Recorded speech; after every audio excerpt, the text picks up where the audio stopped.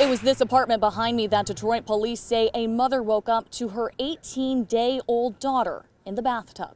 I just know it was a beautiful baby girl. This is the moment the mother of that 18-day-old baby was put in handcuffs and placed in the back of a police car. Detroit police say the initial 911 call came in as a mom finding her baby in water in the bathtub. We're told it's too early to say if this was a drowning.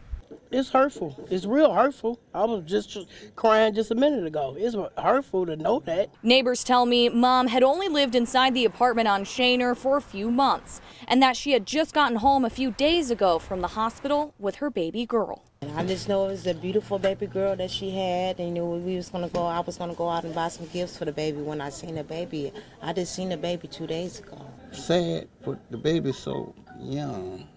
Didn't get a chance to have no life at all. Family members of this mother did not want to comment on this tragic incident. Detroit police say it remains under investigation. Reporting on Detroit's east side, Allie Hoxie, 7 Action News.